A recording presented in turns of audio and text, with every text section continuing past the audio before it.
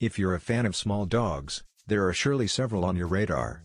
Two very popular, very small dogs are the Maltese and the Bichon Frise. Through their searching, many people decide to go with one of these adorable breeds.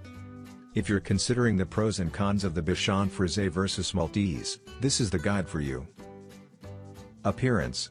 The head of a Maltese dog is a bit rounded in shape with a black nose, alert and dark eyes, and drooping ears. They are known for their silky white hair covering their entire body.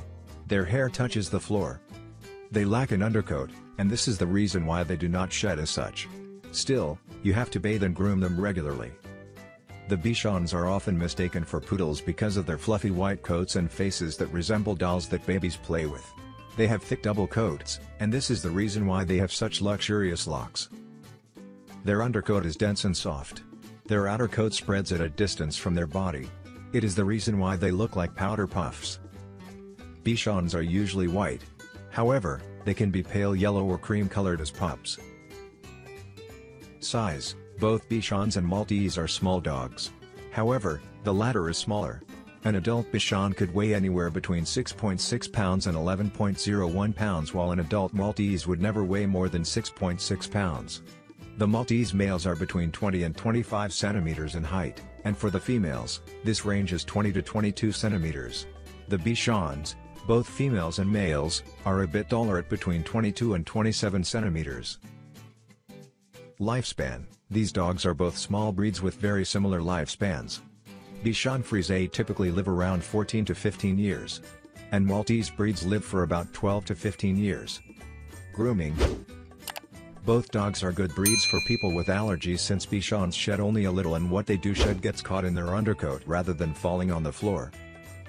They also require a lot of grooming.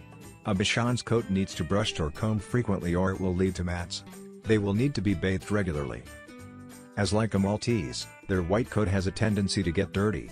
It's also important to keep a Maltese and Bichon's eyes clean, as mucus can accumulate in their eyes and lead to eye problems. Family. Bichons are wonderful as family pets. They also act as great companions for the kids in your home. They can tolerate rambunctious behavior. They would gel well with the other animals you have as pets. Hence, they are ideal for homes with multiple pets. On the other hand, since the Maltese are small dogs, they are not suitable for homes with children, as they can get injured easily. They do not go well with other pets and children too. Exercise and nutrition. Being small dogs, neither Bichon requires a high exercise routine. In fact, because they are so active, nervous, and playful, they don't need additional training. However, Bichon Frise and Maltese both love walks and outdoor games, so it's a good idea to take this pet out for more than just the strictly necessary walks. As far as food is concerned, the Bichon Frise does not need a special diet, but, in the case of the Bichon Maltese, attention must be paid to crunchy foods so that it does not suffer from dental problems, and it is also necessary to avoid overfeeding them. Both these toy breeds are adorable, and it is difficult to choose one. Let us know which one you would prefer in comments section.